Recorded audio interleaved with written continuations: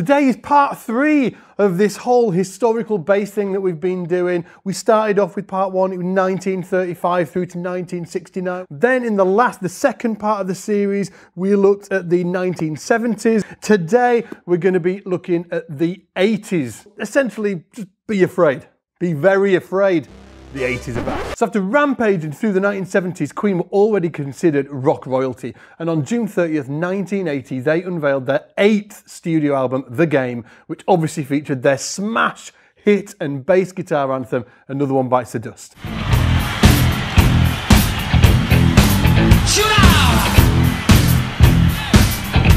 Is a killer example of John Deacon's solid and inspirational bass playing, as well as his awesome songwriting as well. It soon got picked by some of the soul radio singers in America, but it was really Michael Jackson, a huge fan of the band, who suggested that they release it as a single, and obviously the rest is history. Now Deacon continued to introduce R&B elements to his bass lines, including the legendary collaboration with David Bowie from their 1982 album Hot Space, which obviously featured Under Pressure.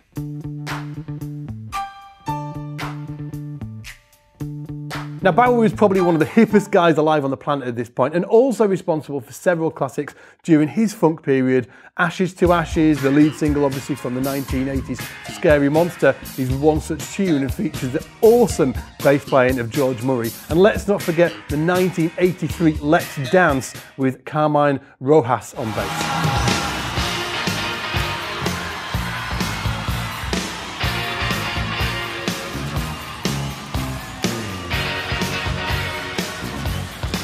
Okay, so he's here. You called me out last time for not adding him in the 1970s, but with the clean production, tighter songwriting and excellent tunes, 1980s Moving Pictures is a fast-track way of getting your head around Geddy Lee's awesome bass playing with Rush. The instrumental YYZ is a great place to start, with Geddy and drummer obviously Neil Peart trading solo licks, but the bass tone throughout is absolutely killer.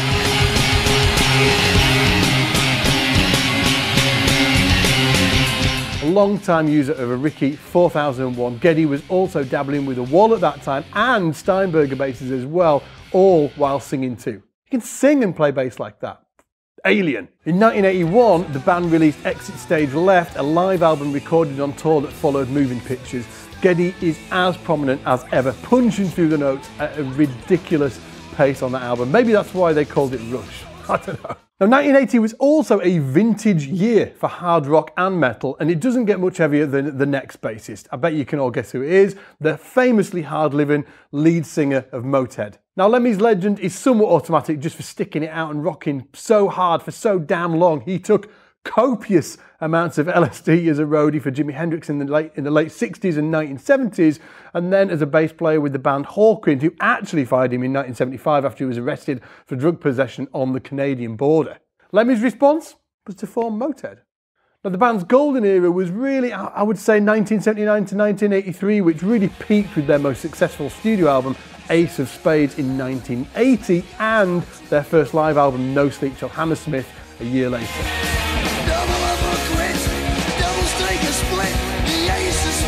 Now Lemmy's bass style was also pretty unique as well, combining chords with a super heavily distorted Rickenbacker tone. His amp was a customised 1976 Marshall super bass known as Murder One. Now Lemmy once said that he set the bass on 0, treble on 0, and his mids on 10. Who knows if that was actually true, but that's what was said. He used a Marshall 1970L 4x15 cabinet and had as many on stage as physically possible. It is easy to see why Motorhead had the title of the loudest band in the world.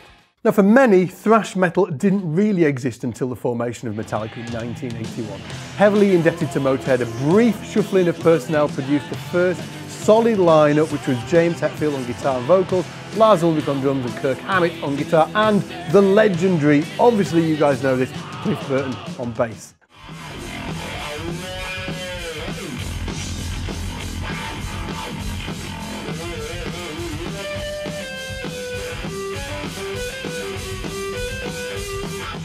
This period produced some outstanding work, including Kill 'Em All, Ride the Lightning, and in particular 1986's Master of Puppets, one of the best albums of all time. But ultimately, Cliff's time was cut short when the band's tour bus crashed in Sweden and he was tragically killed. Now obviously, Cliff was no easy act to follow, and Jason Newsted was given the job just 3 weeks after Cliff's death. But even on the band's notoriously bass-deprived 1988 album, And Justice for All, Newsted still managed some significant contributions. Check out To Live Is To Die, which sees Newsted playing some assorted bass parts left unfinished by Cliff and sculpting them into a ultra-heavy tribute.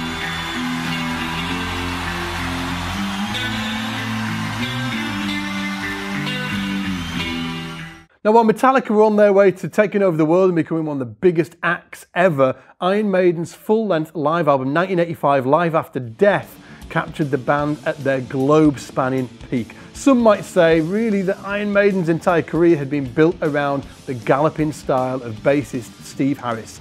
That man has a right forearm made of iron. Now, anyone who's tried this technique for any length of time will testify to how difficult it actually is. Check out Rime of the Ancient Mariner, which has to be the pinnacle of that album.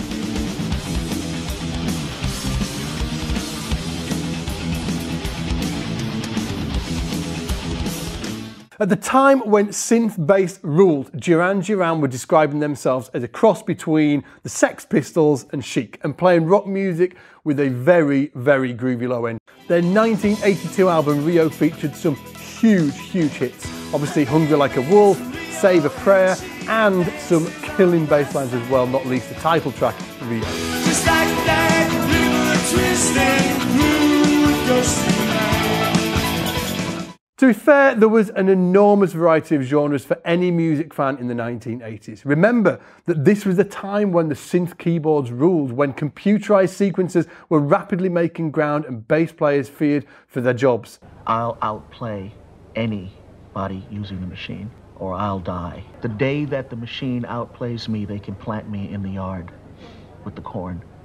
And I mean it. So retaliation from us guys came mainly with the 5-string bass. A low B on the bass guitar allowed bassists to match the low C on the synth, which previously went right underneath the low E on a 4-string bass. Jimmy Johnson, killing bass player by the way, was among the first to use a 5-string bass with the low B on the Los Angeles session scene, popularising the instrument with his forward-leaning fusion on the Alan Holdsworth's 1984 album Tokyo Dream.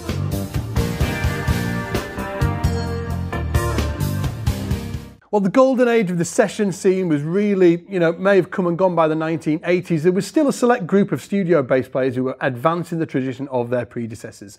Donald Fagen's 1982 album, The Night Flight, is a classic example of this. This was Donald Fagen's solo debut following his split from Steely Dan partner Walter Becker, and brought together a collection of musicians that read like the who's who of top session guys.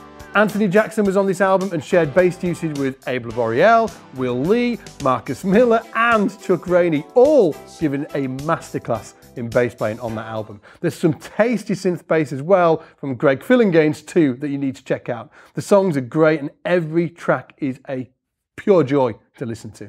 Now, another landmark studio album from the early 80s is Toto 4, which was released in the spring of 1982 and received no less than 6 Grammy Awards a year later. With the original bass player of Toto, David Hungate, moving to Nashville during the recording of the album to spend more time with his family, this was the final album with the original Toto lineup.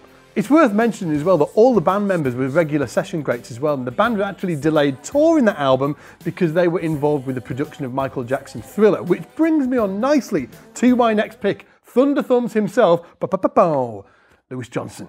So having found fame in the 1970s with his brothers Johnson, Louis Johnson left an imprint on the bass world which was obviously unforgettable.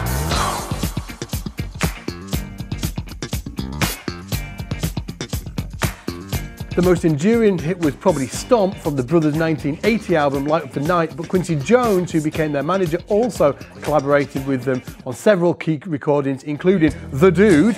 Any Big Lebowski fans out there? In 1981, before laying the foundation for what would become the biggest selling album of all time, Michael Jackson's Thriller in 1982. After Thriller, Johnson was constantly in demand as a session musician, and his slap bass lines can be heard on all over the place, like Time Exposure by Stanley Clarke, Hydra by Grover Washington Jr., Thief in the Night by George Duke, and obviously also check out his bass line for Michael McDonald's hit I keep forgetting every time you're near. Johnson played with such power that he regularly blew his bass amp speakers, and alongside Larry Graham, he remains the godfather of slap bass. Meanwhile, a giant of British bass playing, Mark King, was also paving the way for slap bass in the mainstream 80s pop. Listen to Level 42 tracks like Hot Water, and obviously, I know you're all thinking this, Love Games.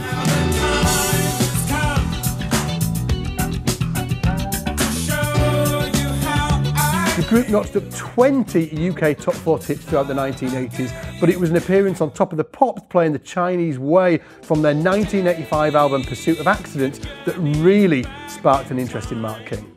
Obviously, his slap technique is phenomenal.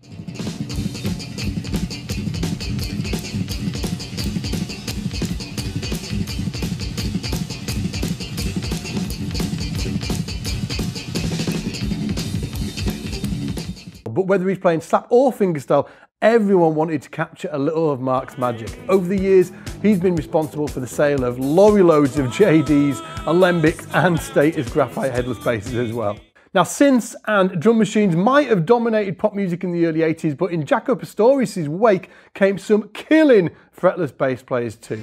Pino Palladino's breathtaking counterpoint on Paul Young's No Parlay album has kept tracks like Every Time You Go Away oozing out of radio speakers ever since 1984. Now, obviously Japan were another breath of fresh air, and a lot of credit for their distinct sound should definitely go to the bassist Mick Karn. He was completely original in his approach and his sound, thanks to the trademark tone of his fretless wall bass. Tin Drum from 1981 is probably the band's finest hour, featuring some classic bass parts on songs like Cantonese Boy and Sons of Pioneers, as well as the haunting hit single Ghosts. Now, elsewhere, Tony Levin's innovations with King Crimson and Peter Gabriel resulted in sounds that had really never been heard on the bass. Take his fretless work on Peter Gabriel's Sledgehammer or his wooden funk fingers on the smash hit Big Time in 1986. And then there's his bass playing on King Crimson's Discipline album in 1981. Now, that album opened my eyes and ears to a whole new world of bass playing.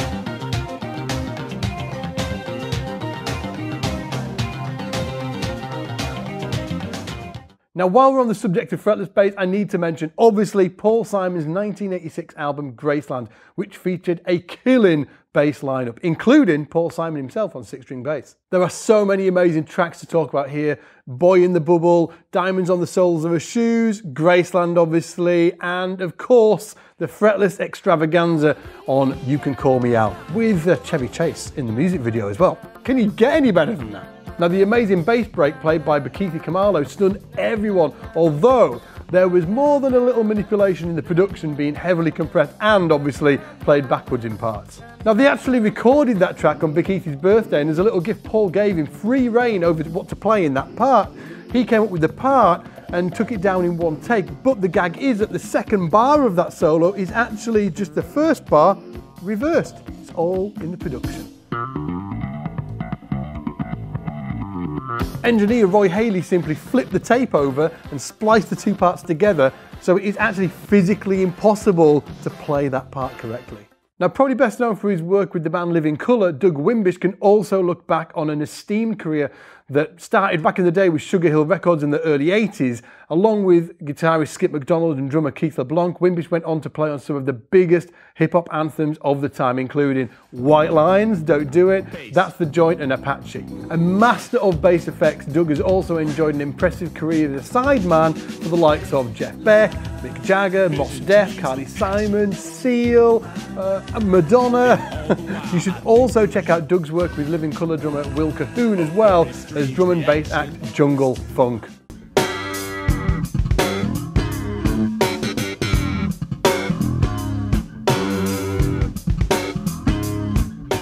Now, along with drummer Sly Dunbar, Robbie Shakespeare transformed funk reggae bass into an art form and proved just how energising reggae bass can actually be, even in the digital era. Together, Sly and Robbie have played on thousands and thousands of recordings, and not just with his reggae artists. His Fender, Hofner Steinberger and Paul Reed Smith basses, always strung with flats by the way, have done wonders for Grace Jones, Bob Dylan, Paul McCartney, Sinead O'Connor, and a ton of others too. Just grab Nightclubbing by Grace Jones or the Black Uhuru Anthology by Island Records. You'll find out what I mean. Now, to wrap up the 1980s, I want to pay tribute to three amazing bass players who I actually remember seeing on stage together as the supergroup B3 back in 2006, 2007. You guys will probably know. Let me know in the comments when those guys were playing together. And obviously, I'm talking about Stu Hamm, Jeff Berlin, and the amazing Billy Sheehan. Billy's in-your-face bass style has been forged over a lifetime spent redefining heavy rock. From his early band Tallis to stints with Steve Vai, Dave Lee Roth and Niacin to several years on top of the world with Mr. Big.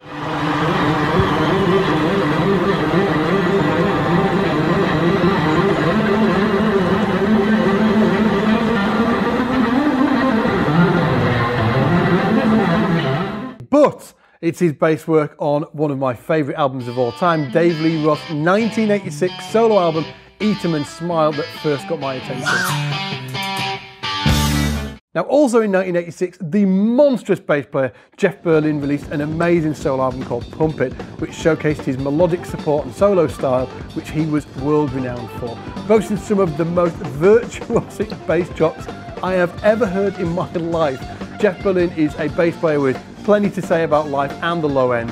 His career covers some 40 years of music making, including top sideman jobs with the likes of Bill Bruford, Scott Henderson, as well as some amazing solo albums as well.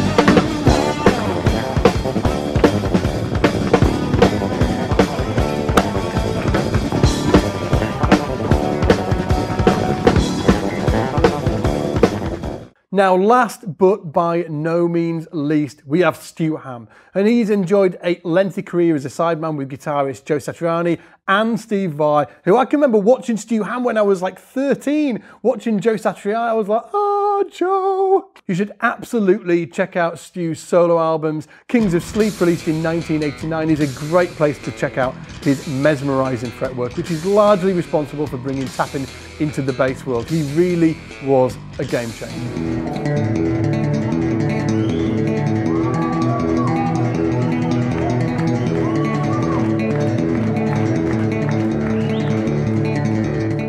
So there you have it, guys. That was bass in the 1980s. I'm sure I've missed some people out, but remember, the 1990s is coming, so they might be getting added to the 1990s, or they might be in the 1970s video that we released just a few weeks ago. What I'll do is put a link in the description to the 1970s videos, the 1935 videos, never burp on camera, and I'll also link as well to the free Scott's Bass Lessons Toolkit, which is an amazing resource of videos telling you how to get a killer bass tone, how to set up your bass. I interview an amazing luthier about bodywoods and neckwoods and how that all comes into play.